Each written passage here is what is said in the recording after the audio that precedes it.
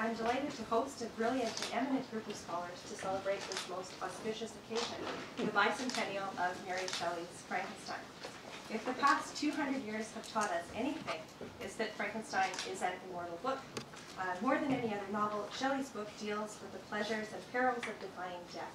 And tonight, the Faculty of English and Comparative Literature will offer their perspectives on precisely why this novel is so vital. Thank you all for being here.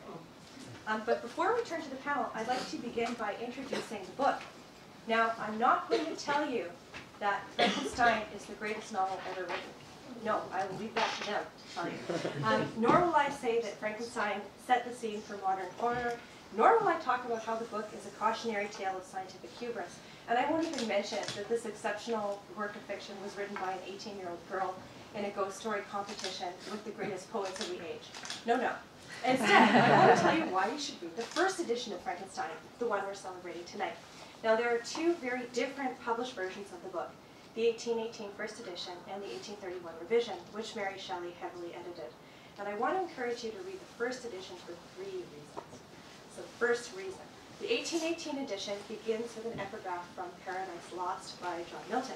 And Mary Shelley deleted this epigraph in the second edition. The quotation is taken from Adam's protest against God after the fall. He said, "Did I request thee, Maker, from my clay to mold me man? Did I solicit thee from darkness to promote me?" Now, Adam's words could just as easily have been spoken by Frankenstein's monster. But in Milton's poem, within 10 lines, Adam argues himself into the belief that God is right. He accepts his punishment.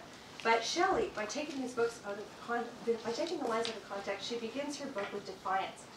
Just as Frankenstein's monster rails against his maker, by taking these lines from Milton, Mary Shelley is challenging her own literary progenitors, including her famous parents, Mary Wollstonecraft and William Godwin, to whom the book is dedicated. The epigraph from Paradise Lost then shows Shelley, like the monster, declaring herself independent from her maker right next to the dedication to her father. So that's pretty cool. Okay, number 2. The second reason why you should read the 1818 text is that the first edition of Frankenstein was written in closest collaboration with Percy Shelley, the great romantic poet. And in fact, Mary and Percy got married during writing the book. We know that Percy Shelley edited the novel because the manuscript shows evidence of 2 different hands. And scholars estimate that Percy Shelley contributed about 4,000 to 5,000 words. So a pretty substantial contribution. Percy's silent hand also shaped the novel's place in the literary canon. He wrote the novel's preface, which asserted the intellectual seriousness of Frankenstein by arguing for the scientific plausibility of the monster. And he even wrote an anonymous review of Frankenstein in a literary journal, where he praises his wife's book as an exhibition of intellectual and imaginative power which has seldom been surpassed. Percy Shelley's profound contribution to Frankenstein is at its most vivid in the first edition, since he was to die almost a decade before the second edition was released. Finally, reason number 3. You should read the 1818 Frankenstein because its scientific vision is much more radical. The first edition includes Victor Frankenstein's childhood experiments with electricity, which Shelley removed from the later book. The revised Frankenstein contains no electricity at all. Perhaps more than any other scientific aspect of the book, the electrical charges from the first edition have shaped Frankenstein's afterlives in the popular imagination. And in keeping with its scientific radicalism, the whole philosophical outlook is much more daring in the first edition. In the 1818 edition, Victor possesses free will, the capacity for moral choice. He could have cared for his creature, but in 1831, such choice is denied to him, and he's the pawn of forces beyond his knowledge or control. So these are 3 reasons to read the 1818 version of Frankenstein, the 200-year-old text, although tonight's panelists will, I'm sure, offer many more reasons. Now, I'd like to ask Alan Stewart, the chair of the Department of English and Comparative Literature, to introduce our distinguished panelists.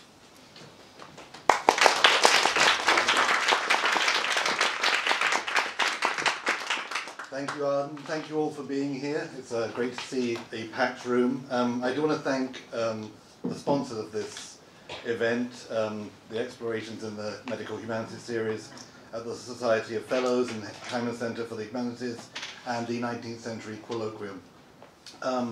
I am going to limit myself today to introducing these, my colleagues. I was told this is a lightning round table, so I'm going to make this a series of lightning introductions.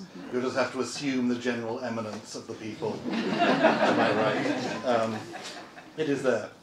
So in the order in which they'll speak, Eric Gray, to my right, is a professor of English and comparative literature, a specialist in Victorian poetry, and indeed in poetry more generally.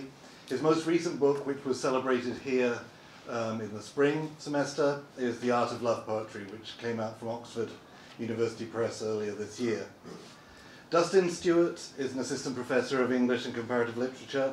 He specialises in 18th century British literature, with particular interest in poetry between Milton and Romanticism, which is pretty much Frankenstein, and in religious identity after the Restoration. And he's currently completing a study of futurity and the soul in the period. Our third speaker is Joseph Albanaz, who has recently joined us this semester as an assistant professor of English and comparative literature, having completed his PhD at the University of California at Berkeley earlier this year. He specializes in the literature, especially the poetry of the Romantic period, and his main current project traces new formations of community, ecology, and the everyday in Romantic literature, and his 20th century and contemporary afterlives. Fourth, we have Gary Viswanathan, who's the class of 1933 professor in the humanities. She's published, of course, widely on education, religion, and culture, 19th century British and colonial cultural studies, and the history of modern disciplines. And she's also the current holder of the Mark Van Doren Award for undergraduate teaching here at Columbia. Her current project is a full-length study of the Russian occultist Helena P. Blavatsky. Julie Crawford is Mark Van Doren Professor of Humanities and an early modernist in the department. Her most recent book was Mediatrix, Women, Politics, and Literary Production in Early Modern England, which came out from Oxford in 2014. She's currently completing a book entitled Margaret Cavendish's Political Career. And lastly, but not leastly, James Eli Adams, Professor of English Comparative Literature, and one of our eminent Victorianists, sorry. Misdating. He's the author most recently of A History of Victorian Literature in 2009. He's currently at work on a project entitled The Uses of Inheritance, Identity and Agency in Britain, 1789 to 1895. So please welcome our speakers.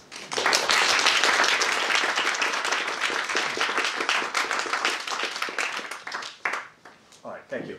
So I'm going to try to stay within my allotted time, which is ironic because I want to talk about anachronism. So anachronism appears right at the very beginning of Frankenstein in one of the first letters that Walton writes right at the very beginning of the novel. He quotes Samuel Taylor Coleridge's Rhyme of the Ancient Mariner. And if you're paying very close attention, you realize that this is almost impossible chronologically given the date of the poem. Still, it's the sort of thing that you might not notice, or you might notice and not think was, of any relevance. But then it happens again. Victor Frankenstein quotes the Rhyme of the Ancient Mariner, which is far more impossible than Walton having done it. And then it happens again. Both Victor Frankenstein and his creature quote a poem by Percy Shelley that wasn't published until 1816, so 20 years after the events of the novel. So, once you've noticed that it keeps coming back, insistently, it seems to call out for some attention. And when you do start paying attention, you start taking these anachronisms seriously, you realize that they are not an anomaly. The entire book, all of Frankenstein, centers around, or is based around, a series of anachronisms, or temporal disjunctions. For instance, Victor blames the whole fiasco on the fact that his textbooks are outdated. Right? Victor reads these books of occult science from the 16th century, treats them as if they were cutting-edge science, as if this were acknowledged, scientific fact, and later, as I say, he blames the whole disaster on the sort of crazy ideas that these old books put into his head. Meanwhile, the generations of the Frankenstein family are all mixed up. They're very confusing. So Victor's father marries somebody who ought to be his daughter. She's the daughter of his friend, but then, of course, she becomes his wife. And they adopt Elizabeth, who is in the role of daughter, except when the mother dies, she becomes the mother. So there's all this moving back and forth between generations, and the most prominent example is the creature himself, right? Who, when newborn, is already full grown. So he's Victor's son, right? He's Victor's offspring, in a way. but he's also Victor's contemporary. And then, because he's so large, he is also, in certain scenes, Victor's father, right? And he lectures Victor on what to do.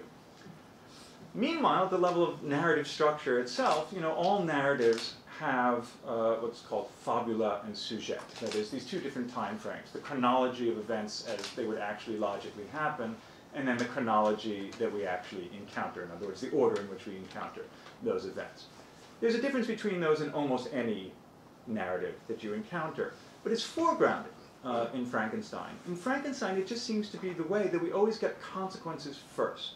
So first we see the effect, we see the death of young William, and then we go back later and we find out the causes. So effect comes first before cause does. Which is interesting because at yet a broader level, if you look at the reception history of the novel that Arden was alluding to, that's the way we encounter the novel. You don't read the novel first. You come across Frankenstein as a scary monster, right? When you're doing Halloween when you're 6 years old. You come across Boris Karloff's interpretation. You come across all the movie versions of it. So that the book, when you get to it, if you get to it, doesn't seem like the origin. It comes to seem like an imitation, sometimes even a pale imitation, of its offspring, as it were. So all of these instances of anachronism or temporal reversals, at every level of the novel. And I think that's interesting because we think of this as being a story about sequence and consequence and causality. And certainly in the film versions, that's what it is, right? This is a moral tale about the consequences of your actions. If you overreach as a scientist, if you do certain things, you are responsible for the consequences that ensue. And certainly it is a book about that. I think that's also there in the novel. But the novel is interesting because with all of these anachronisms, it also points to the opposite lesson, which is that chronology and consequence and sequence and causality are not actually true to our lived experience of the world. There are many occasions, not just with Victor's out-of-date textbooks, where the past is just as present as the present. That it has just as much effect and just as much force as the present does. And then there are even more occasions where, just as our experience is when we read the novel, we experience effects first. And we go back and we assign causes later. In other words, causality is a fiction. It's part of the narrative logic that we use as a fiction to help explain our lives. But it's a very powerful fiction, right? Narrative is a very powerful fiction, and therefore it takes a powerful fiction, like Mary Shelley's novels, to help us see through it, to help us question consequence and chronology and causality.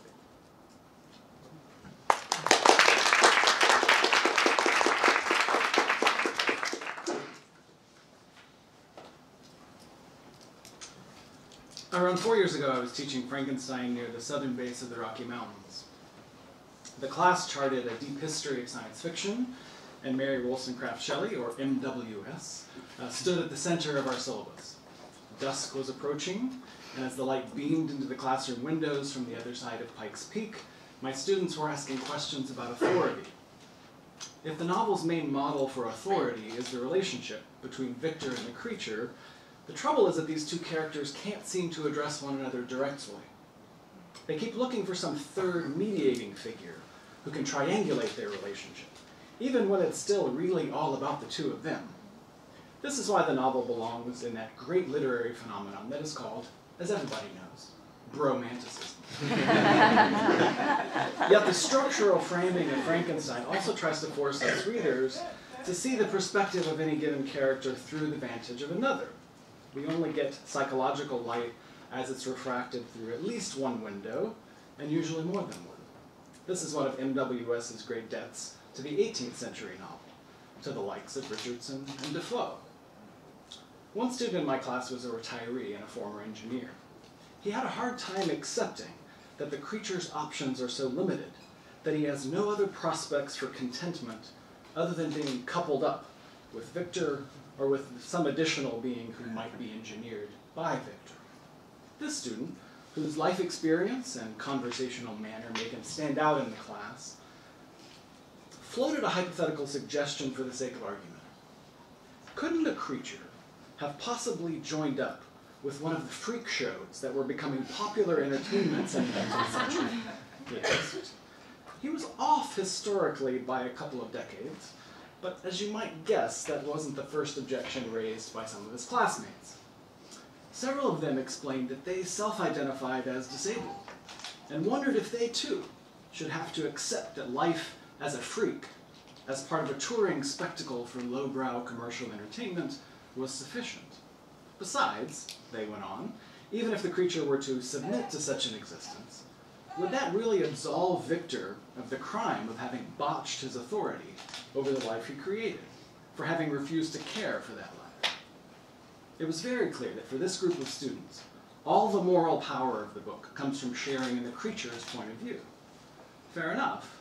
They had going for them a certain way of reading the Bible and, as Arden points out, a certain way of reading Paradise Lost.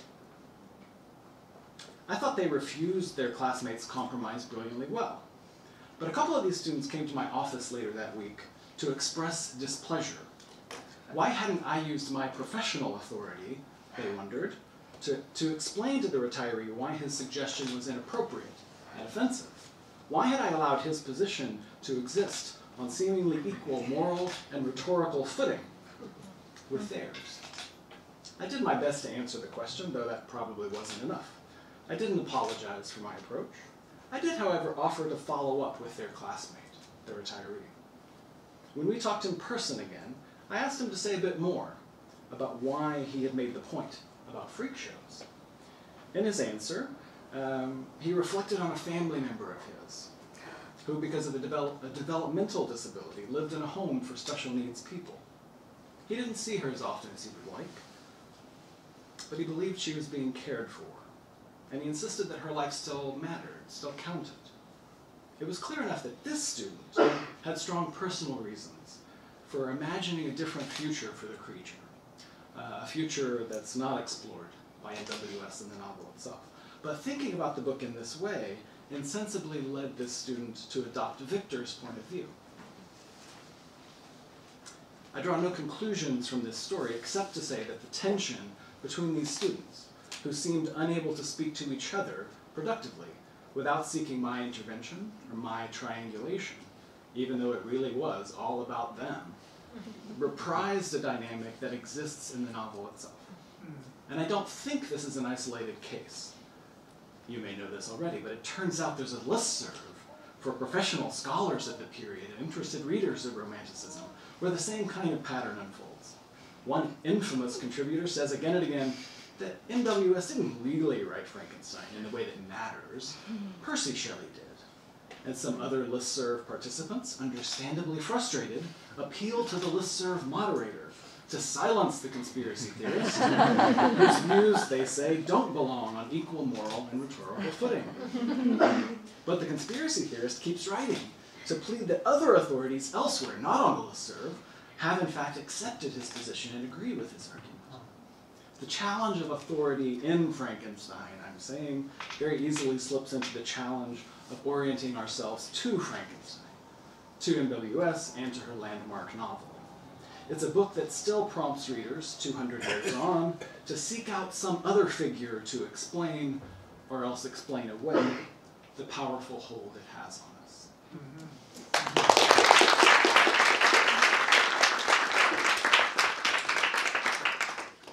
Thanks. So before my remarks, I want to take a quick second to show off one of my prized possessions, which is a facsimile copy of Mary Shelley's notebooks for Frankenstein that was made this year in the bicentennial. I'm happy to give you a look after the panel if you're curious. So, Frankenstein is a book of and about beginnings. The beginnings of new life, of a new species, the beginnings of Mary Shelley's career as an author, of modern science fiction in many ways. And of course there's the famous beginning of Frankenstein in the ghost story contest of 1816 in the Villa Diodati.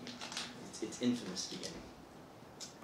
But another beginning I'd like to draw attention to today is not in 1816, but 1815, April 10th, 1815, on the island of Sumbawa in what is present-day Indonesia.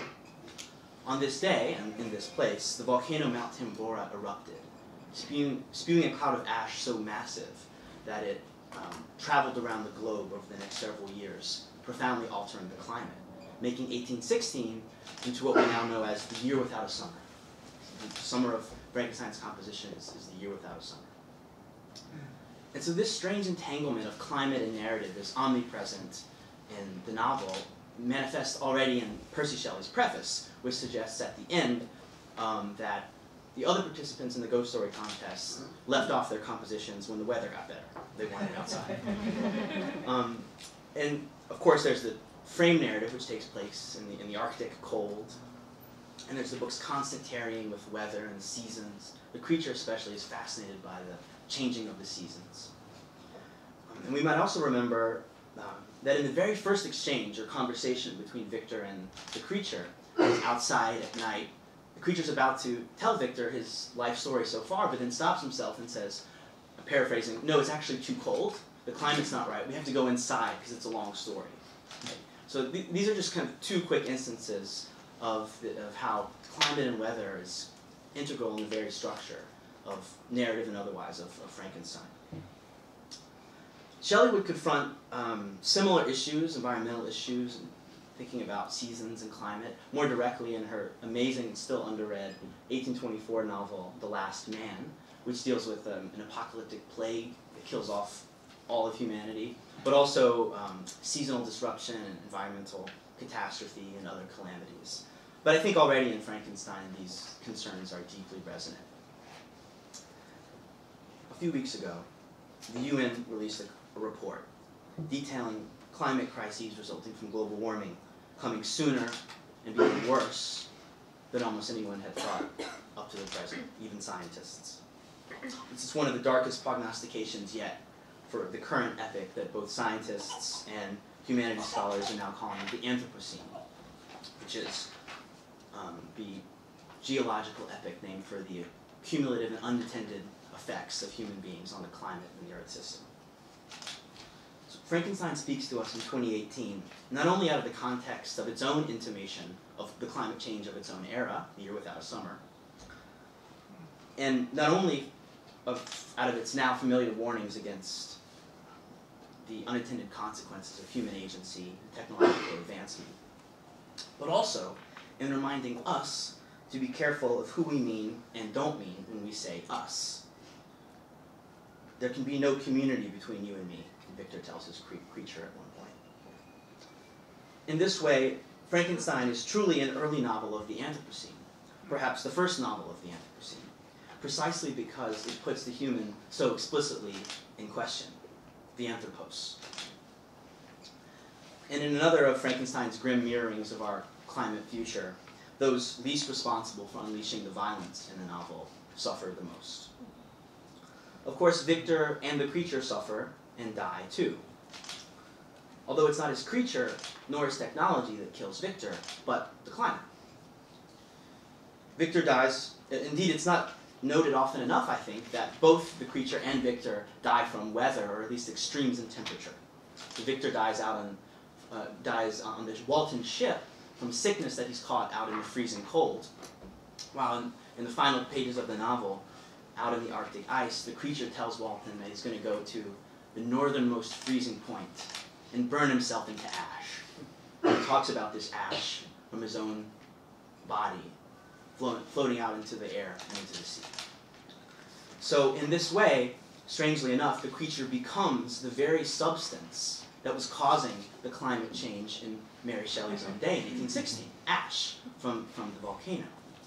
But for us in 2018, this vision of the creature's death, that is, a fire burning out on an Arctic glacier, conjures all too chillingly and adumbrates a scene of our own environmental peril. Thanks.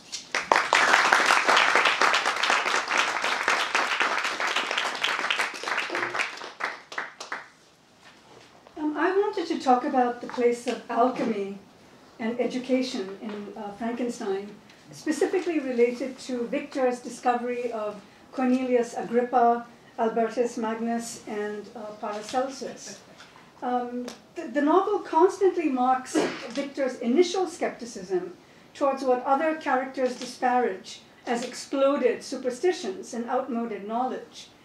Victor often describes his attraction to the alchemists as arising out of what he calls a confused mind. And that phrase actually appears quite a number of times in the novel. And it's driven by an undisciplined mingling of 1,000 contradictory theories. And this is how Victor Frankenstein himself frames this. The sense of an undisciplined mind is reinforced by repeated references to Victor's self-taught nature, which led him to want to explore the philosopher's stone and the elixir of life, all driven, as he insisted, by the desire to banish disease. His induction into formalized education doesn't do anything, however, to inculcate reverence for modern knowledge on his part. And modern knowledge remains too straitjacketed to appeal to his quest for what he insistently calls real knowledge. Nor can he remain interested in medieval alchemy any longer. There is in Victor a lurking discontent with the European professor as a figure trapped by the disciplinary boundaries that determined authentic discoveries. And Victor himself shows a willingness to enter into the heretical space from which new ideas could emerge. When he first reveals his interest in Cornelius Agrippa to his father replies disdainfully, my dear Victor, do not waste your time upon this. It is sad trash. Now, Victor's reaction is worth examining, and I do want to read this line because I think it illustrates Victor's own difficulties in contesting the people who disparage his interest in alchemy, while at the same time he's not really able to relinquish that interest. And this is from the note. He says, if instead of this remark, my father had taken the pains to explain to me that the principles of Agrippa had been entirely exploded, and that a modern system had been introduced which possessed much greater powers than the ancient, because the powers of the latter were chimerical, while those of the former were real and practical, I should certainly have thrown Agrippa aside. And he sees that as a major turning point in what he repeatedly describes as his fate, as his destiny.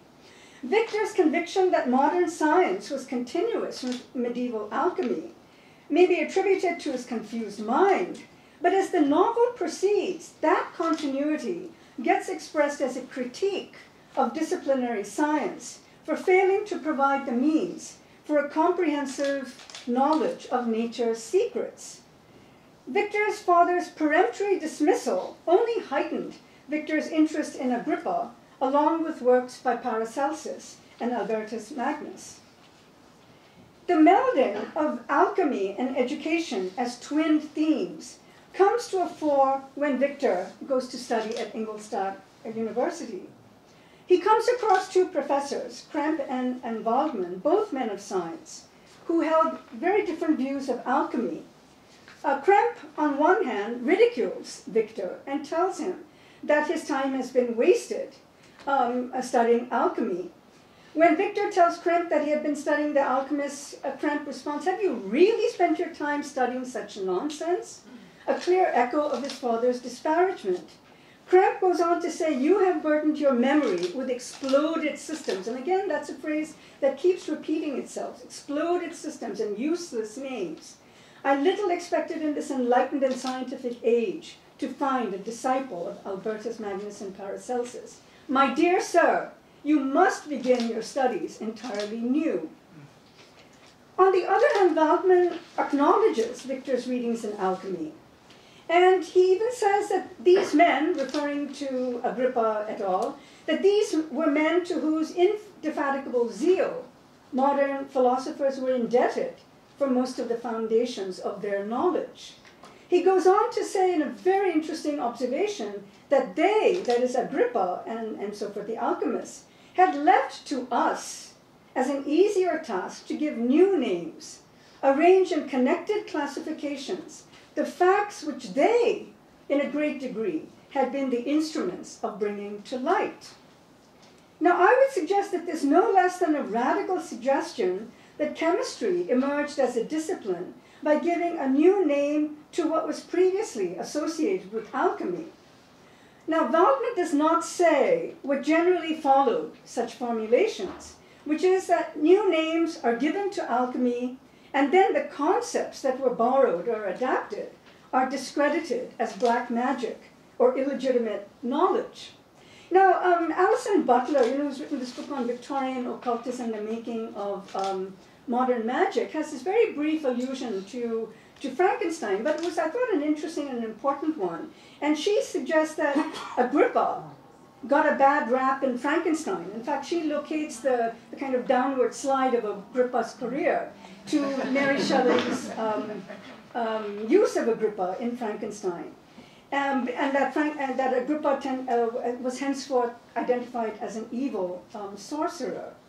And from that point, Butler suggests that there's this defamation of Agrippa's character, which has now been taken up by modern-day magicians who are seeking the darker side and secrets of Western magic. But that Frankenstein, the novel, becomes the catalyst for the change in Agrippa's career. At least this is how she suggests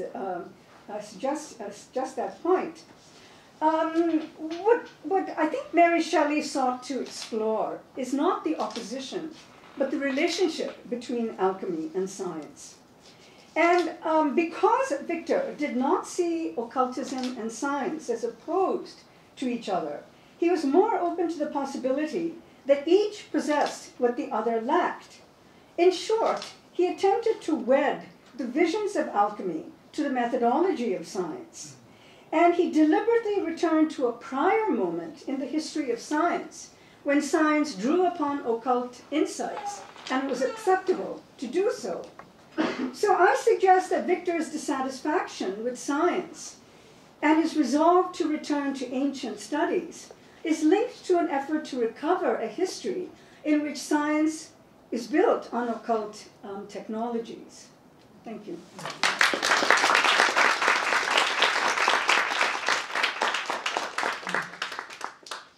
Hi, it's nice to see so many faces.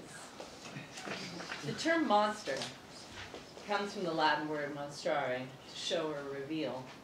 It's related to the English word remonstrance, a term of critique with an edge of moral and pedagogical superiority.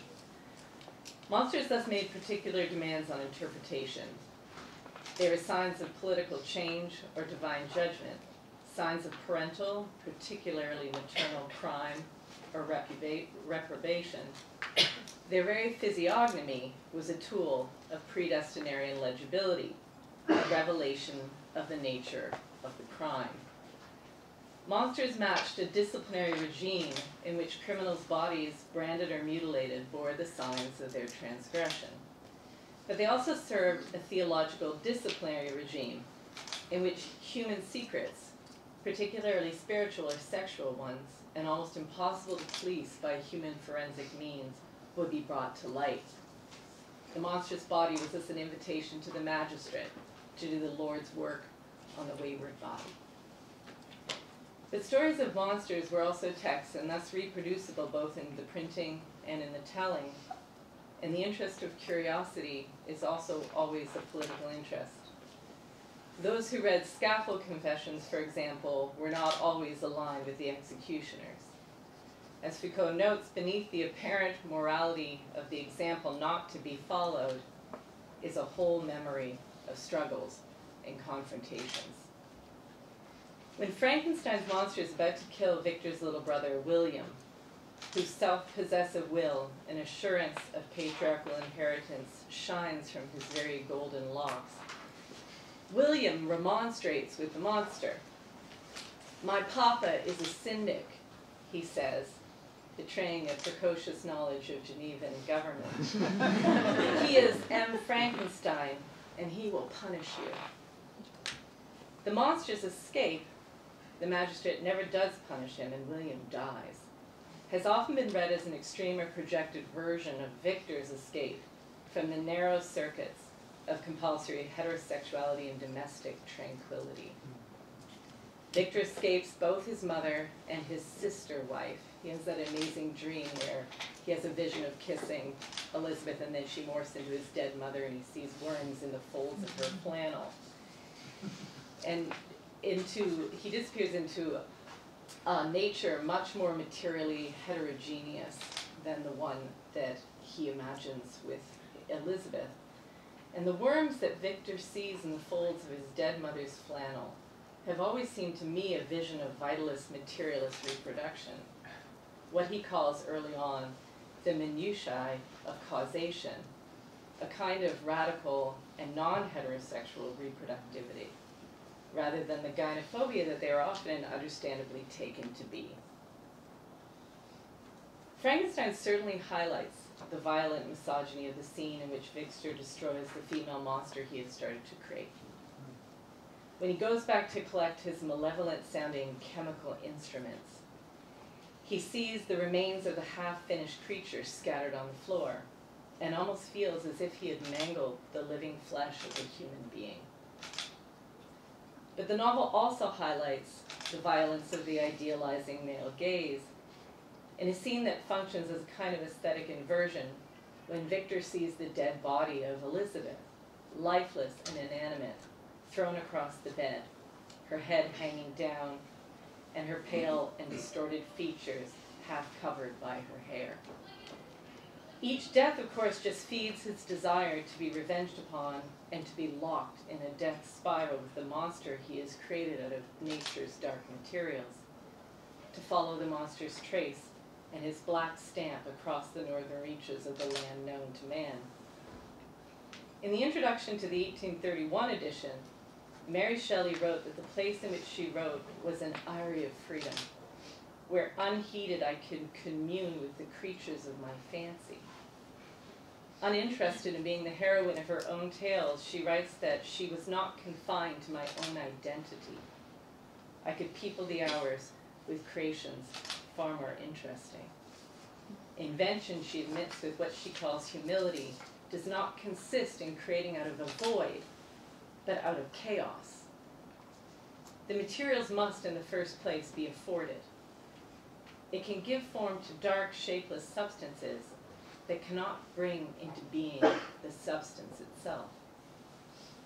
The difficulty, as Victor notes, is less in possessing the capacity to bestow animation than to, quote, prepare a frame for the reception of it, with its intricacies of fibers, muscles, and veins. Here we see Mary Shelley in dialogue with a different aspect of Milton, not the Adam of did I request thee maker from clay to mold me man, and nor the Satan who brings his hell within him wherever he goes, but rather the spirits described in the first book of Paradise Lost, who when they please, and this is a bit of a quotation, but it's worth it. I thought Dustin was going to say it. Who when they please can either sex assume or both, so soft and uncompounded is their essence pure, nor tied or manacled with joint or limb, nor founded on the brittle strength of bones like cumbrous flesh, but in what shape they choose, dilated or condensed, bright or obscure, can execute their airy purposes, and works of love or enmity fulfill. When Victor retreats to Chamonix in the Alps to mourn the deaths of William and Justine amidst the elements in their most terrific guise, he has a moment of sublimity in which he calls on the, quote, wandering spirits, if indeed ye wander, and do not rest in your narrow beds. Allow me this faint happiness, or take me as your companion away from the joys of life. As he says this, the monster, whose stature seemed to exceed that of a man, comes upon him with a superhuman speed, bounding across the crevices in the ice, among which Victor, in his poor human frame, had walked with caution. He asks Victor if he can be his creature, but Victor denies him. There can be no community between you and me. The monster nonetheless insists that Victor hear his story. And his story begins with a radiant form rising from among the trees to lessen its desolation. And it culminates in many ways with his embrace of human learning, in which he learns this chief insight, quote, that the possessions most esteemed by your fellow creatures were high and unsullied descent united with riches. And that was the height of humane learning. In 1993, 25 years ago, the transgender scholar Susan Stryker wrote a performance piece, come article, in which she returns to the scene of this encounter between Victor and his monster. My words to Victor Frankenstein, above the village of Chamonix, performing transgender rage.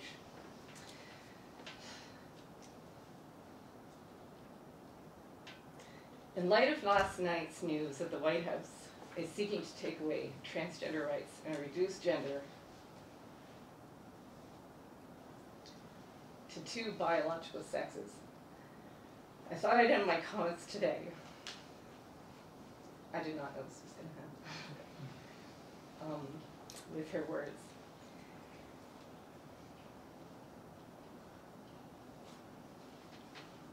She takes on the terms creature and monster as monikers of resistance to the violence of gendered binaries, and this is what she says.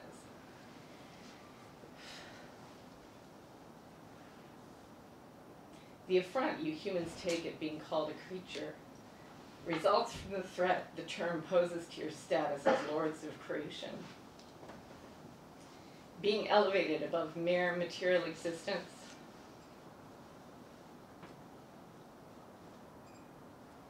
as in the case of being called it, being called a creature suggests the lack or loss of a superior personhood. I find no shame, however, in acknowledging my egalitarian relationship with non-human material being. Everything emerges from the same matrix of possibilities. Monsters, like angels, functioned as messengers and heralds of the extraordinary. They serve to announce impending revelation, saying in effect, pay attention. Something of profound importance is happening. Thank you.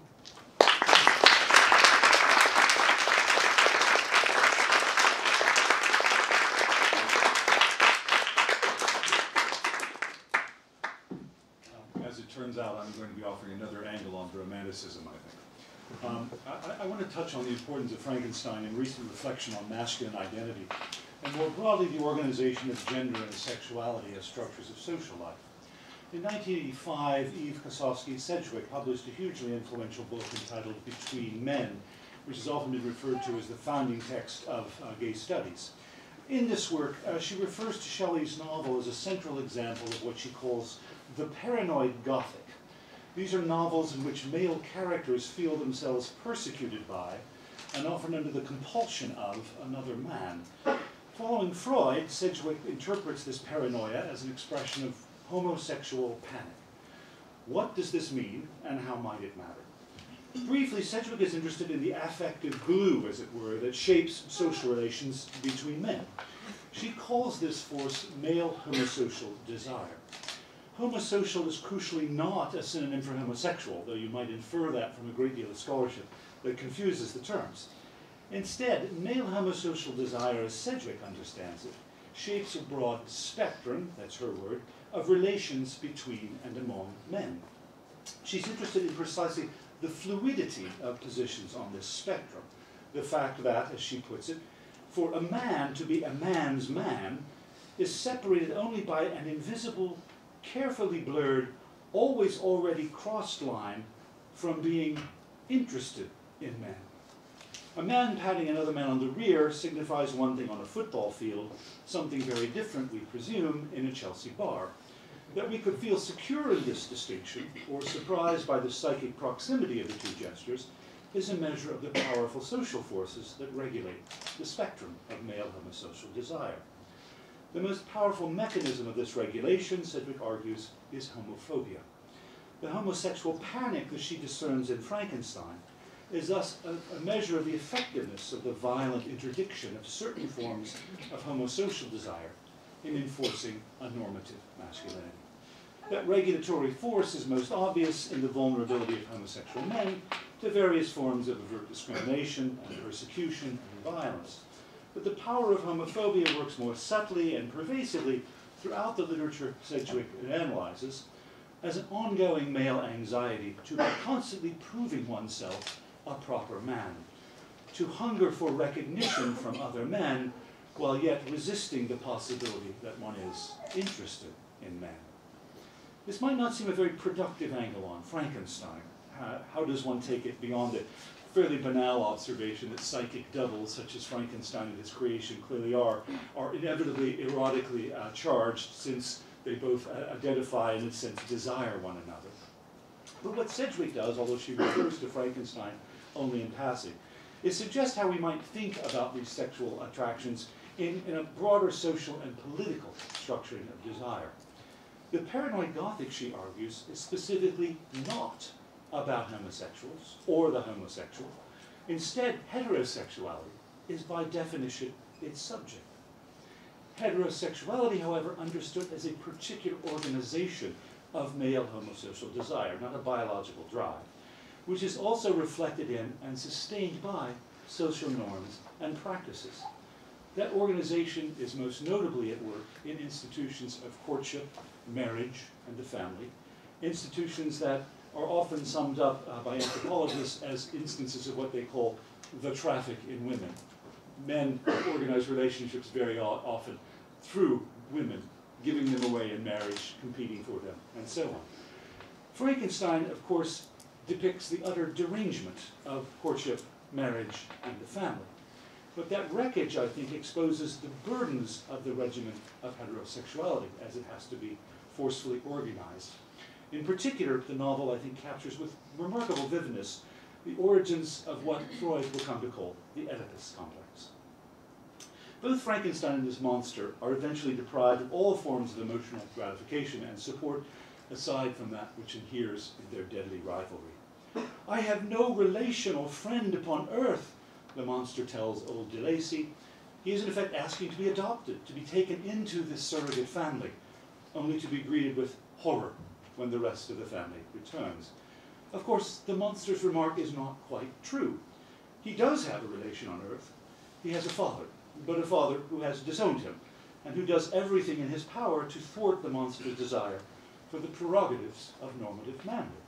When the monster implores Frankenstein to provide him with a female companion, Frankenstein, unlike the creator of Genesis, denies this solace, since he is appalled by the thought of the monster producing a family. The monster in turn finds revenge by depriving Frankenstein of a family of his own through the murder of Elizabeth.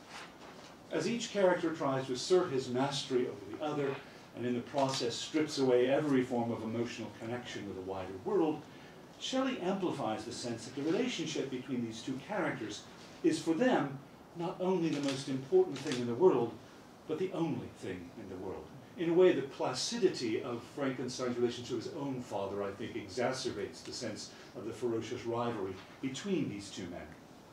That ferocious rivalry, really an extraordinarily volatile compound of revulsion and identification, in effect, I think, displaces the ideal of the bourgeois family, that ideal which, over the course of the 19th century, became itself increasingly understood as an all-enclosed psychic space cordoned off from a wider world. What I'm suggesting then is that as it displaces that ideal, the struggle between Frankenstein and his son captures in especially stark form the psychic stresses that would come to fascinate a young physician in Vienna. Freud's notion of the Oedipal complex, we might conclude, owes less to ancient Thebes than it does to Mary Shelley's Geneva.